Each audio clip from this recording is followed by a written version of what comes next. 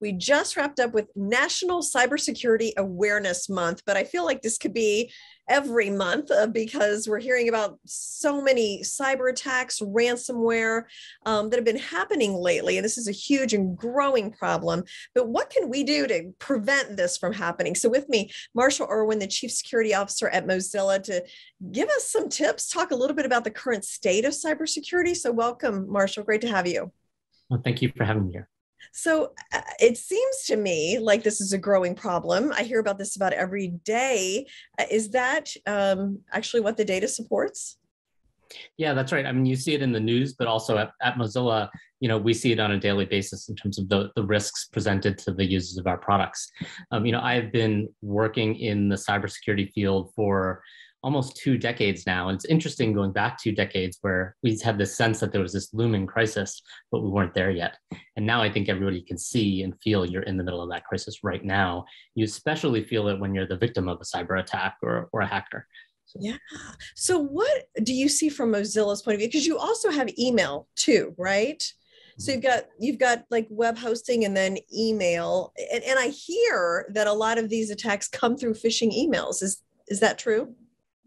Yeah, so phishing is one of the main risks that I think everybody needs to be aware of today that can be the method that an attacker uses to do things like compromise your inbox, compromise your email, or even just compromise your passwords or your device. Get a method on your device that can allow them to access your most sensitive information that you hold through various services. Yeah. Yeah. So they get into your computer and install malware or something, or they can figure out what your credit card numbers are, or like what are some of the most common things, the nefarious things that these cyber hackers do? Yeah. So you mentioned phishing. There's kind of 2 flavors of phishing that people should be aware of. The first is kind of where you will receive an email in your inbox, and that will trick you into disclosing your password or even your credit card information. So there might be a link in there that causes you to click to a website.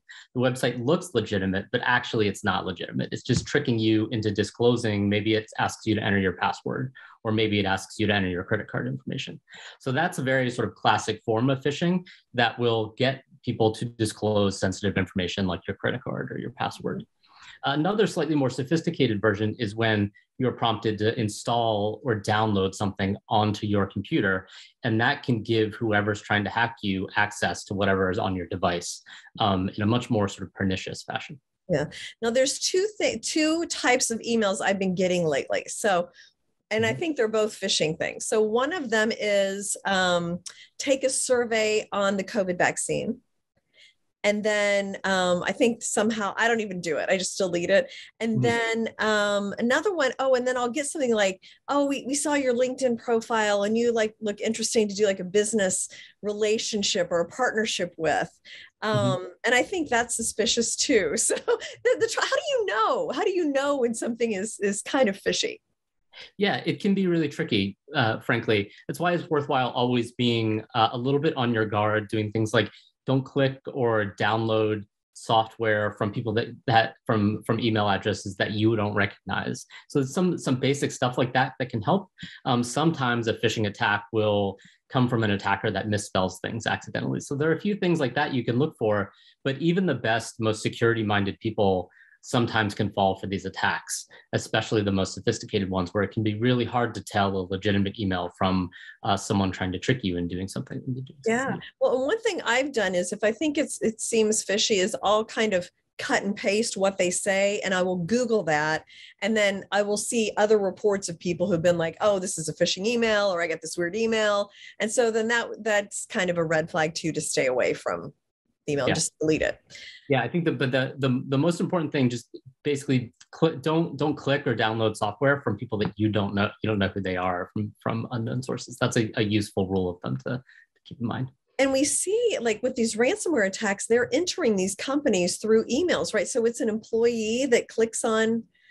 Is there anything a small business or even a big business can do to prevent that?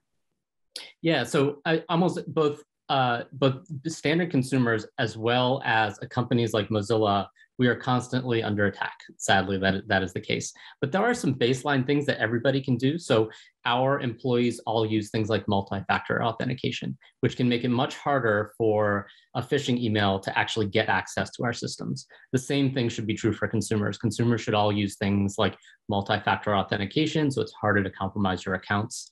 And also one of the key things that we encourage everyone to use with our employees as well as general consumers is password managers. Super useful.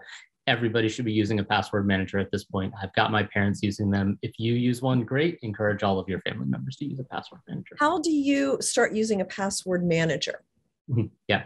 So to first take a step back about why password managers are really so critical, it's important that you never reuse your password, first of all, because when you reuse a password, if that password is then breached at some point in the future, that can compromise a bunch of your other accounts. And so it's important not to reuse your password and use all strong passwords. That introduces some challenges though, because you can't remember all of these unique strong passwords. So that's where the password manager comes in. Okay. There's a bunch of password managers. You can actually use them. They're often built into the browser. So the browser can remember your passwords, so you don't have to fill them in each time. Or you can use third-party services like LastPass or 1Password are really good services as well. Okay, so LastPass and 1Password. So those are good ones. You just download that? That's right. Or of course, like I said, your browser. All the browsers come with sort of tools that will remember your passwords. Firefox, of course, the one that Mozilla wants you to use, but the browsers can be a really useful password management tool. Okay, good to know, because the two-factor I do use, but the password manager I don't, but sounds like maybe I should. Yes, without a doubt. So, okay, any final thoughts about how people can be, because I feel like ultimately it rests with us to just be a little personally accountable and a little scrutinize those emails just a little bit more than maybe what we have been doing. And that might prevent a lot of this. Exactly. You know, these sort of threats can be kind of intimidating and complex. We don't always understand them, but the basic things you can do often are pretty easy. Like I said, don't reuse your passwords, use a password manager, keep your software up to date. That's the stuff that a security professional is doing intuitively all the time, and the thing that we would encourage all consumers to do. Yeah. Okay. Thank you so much, Marshall. Great advice. We can't hear it enough because it feels like it's happening so much. So thank you so much. Thank you for your time.